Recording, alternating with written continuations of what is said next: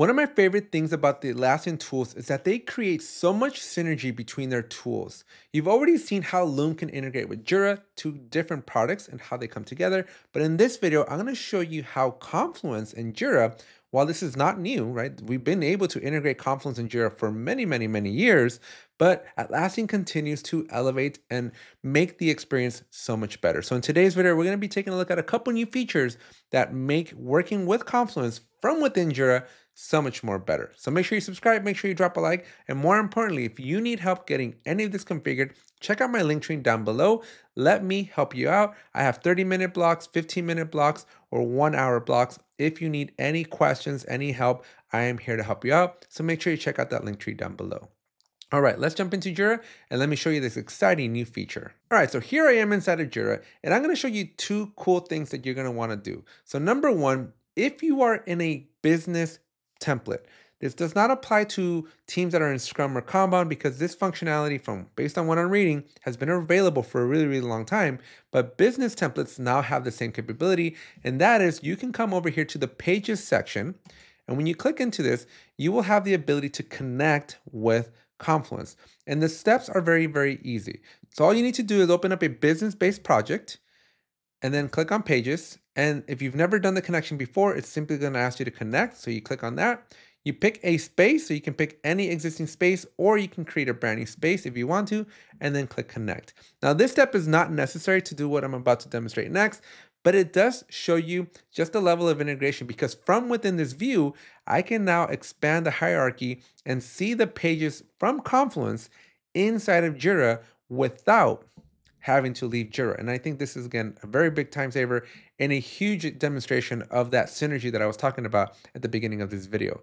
And so this is really cool because we can see this, we can also edit it, and now just be able to, you know, when you're in the heat of the moment, be able to do what you got to do here, publish it, and you're good to go.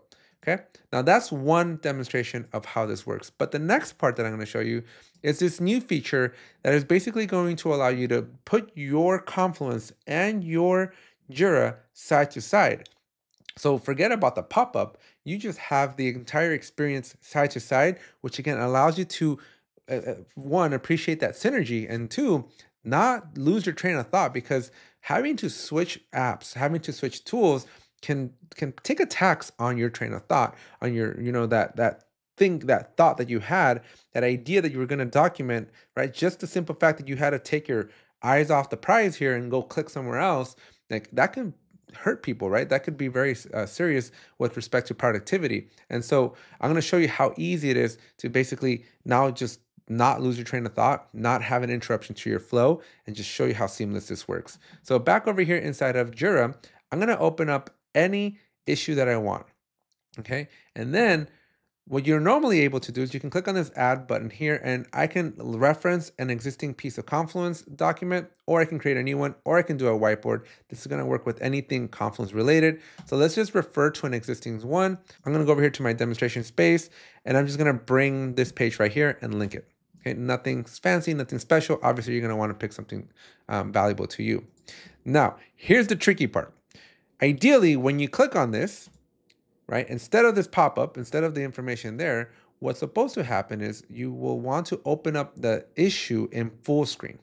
Okay, this is what I learned. It needs to be in full screen because now once you're in full screen, right, once the entire tab of your browser is the issue, then you can click on this item here and it will open up the item on the right. Now, this was obviously a bad example, so let me see if I can get you a better example. Here we go. There's a better example. So as you can see, the information that I have in Confluence, there's the title of the page. Here's the information. I can click on edit, right? And I can go, hey, subscribe to the channel, right? I can say, go to linktree/apetech, and sign up for some one-on-one help, right? And when I do the update here, notice that I'm in Jira. Notice that on the left-hand side, I am all in Jira, but I was just able to, on demand, be able to essentially, and I don't even know if that's my URL. Let me see if that's the right URL.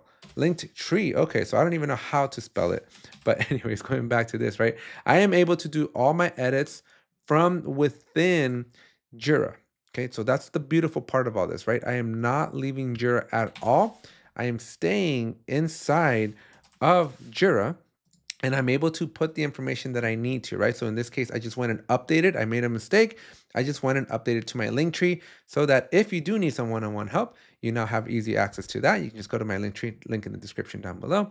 And yeah, and then it just works flawlessly, right? So that synergy, that train of thought, none of that gets disrupted. You have the ultimate optimal flow to let you be as productive as possible. So this is a very, very big win in my book. A very cool and awesome feature. I love this side to side.